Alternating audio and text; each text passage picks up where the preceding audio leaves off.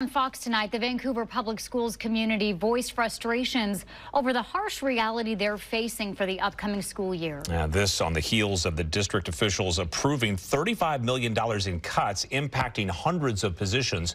Fox 12's So-Young Kim joins us live from Vancouver, where the community impact has been very, very clear, and they are basically making their voices heard as well, saying the conversation is not quite over. So-Young?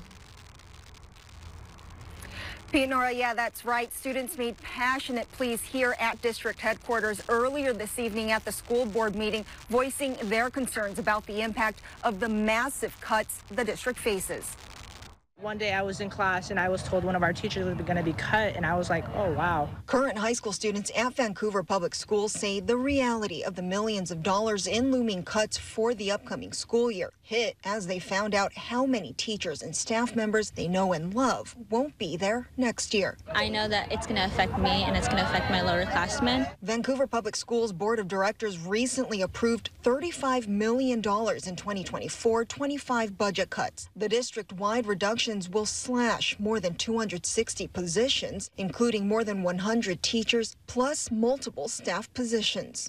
Our class sizes are most likely going to go up, and they're already huge. And staff members spoke out about their concerns at the school board meeting Tuesday. This is an issue that will affect us very deeply. That's why we're out here. It's just sad because that means there'll be a lot of changes that will be very hard to adjust to. As to how the district got here, the superintendent pointed to rising operational costs and says there's simply not enough state funding. Students say they hope their concerns also reach the ears of state lawmakers. We can't come to the district and ask for funds that we don't have, which is why I want lawmakers as well as the general public to know that our future generations who we're supposed to hand down our torches to, they're not getting funded the education that they should.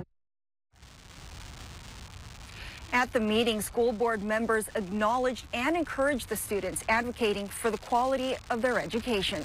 Live in Vancouver, So-Young Kim, Fox 12 Oregon.